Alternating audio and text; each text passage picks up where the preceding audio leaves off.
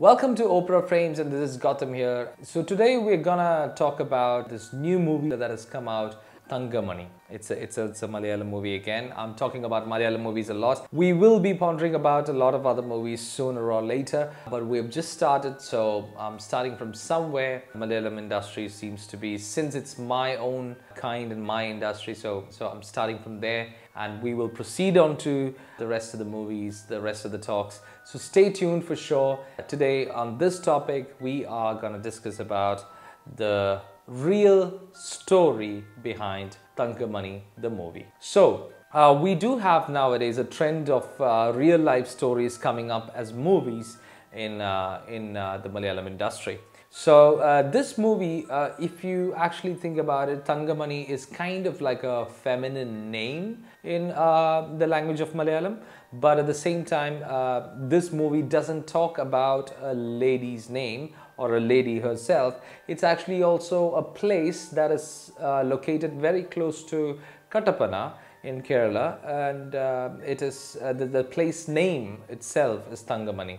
So during the 1980s, to be precise in 1986, there was an incident that happened there which kind of like shook grounds of politics of Kerala, and it even changed the outlook of Kerala politics, and it became one of the biggest tragedies which happened in Kerala. So this place Thankamani is during those times in 1980s, 1986, from Kattapana towards this place Thankamani, there's been like bus services which usually happen from a certain point halfway through towards Thankamani. There's a patch of road which was not tarred or which was not in a very good condition.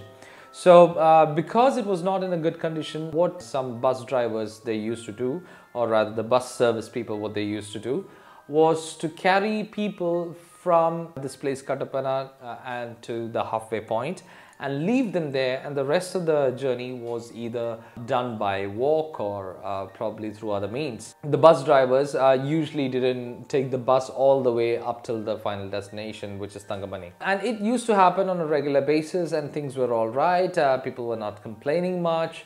But at one point of time, students, obviously Kerala's political scene, as you know, has always been backed by student politics as well.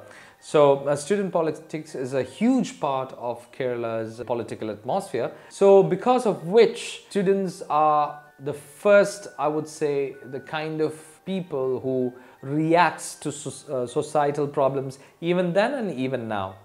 Because of which one of the students who actually was against the whole scenario that was happening, the bus name was Elite, the service name was Elite.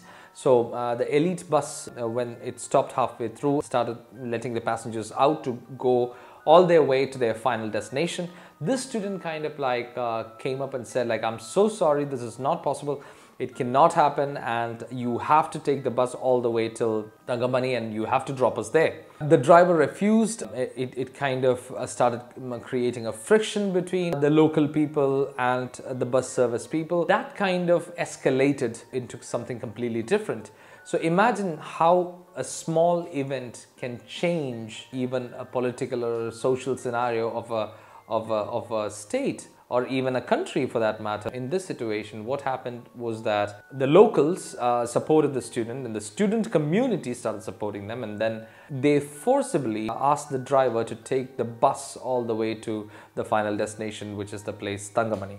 So it reached there, and they asked the service team, the bus service team, to keep doing this at all times, like to reach until the final destination at all times. But that created another friction, and because of that, the local people didn't let the bus to leave from Thankamani as a part of the protest. That escalated things even more. So what happened was that the driver took all his people. He went to this place Kattapana, from where the service begins.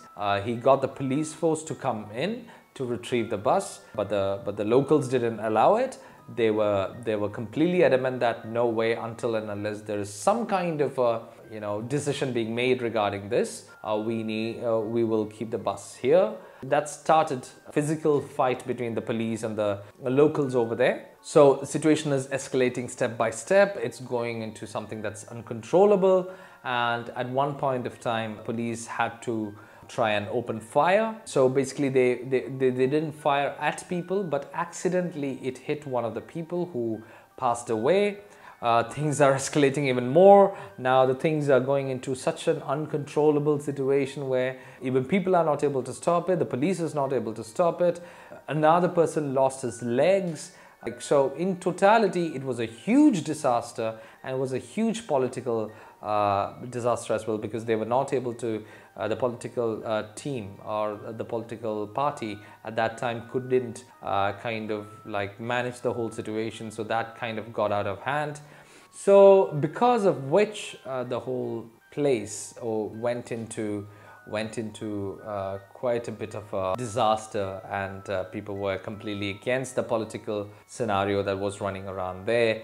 And the Congress party, which was ruling Kerala at that point of time, lost the election, and the left side of the party, the leftist government came up, and EK Nayanar got into power after that. So in general, what I'm trying to say is that this is what happened in this place known as Thankamani. So this is the background to which the movie Thankamani is being made, and Dileep is coming in as the main lead role in this movie. And I'm sure that this movie has a bit of a fiction into the whole story, but at the same time, even though the backdrop or the political backdrop is real, I'm hoping that the movie also can live up to that standard and can kind of convincingly prove that it actually happened during that time, and it actually the story, I hope that the story transcends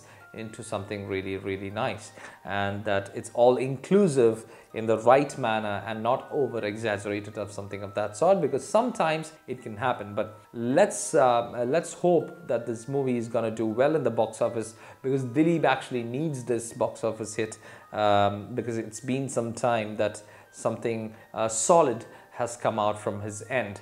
Me as a movie buff in general is looking forward to this movie, and if you guys do watch it, please do let us know how do you feel about the movie in the comments below. And we will be coming up with more and more talks, and not just about the Malayalam industry, but about a lot of other industries, a lot of other movies.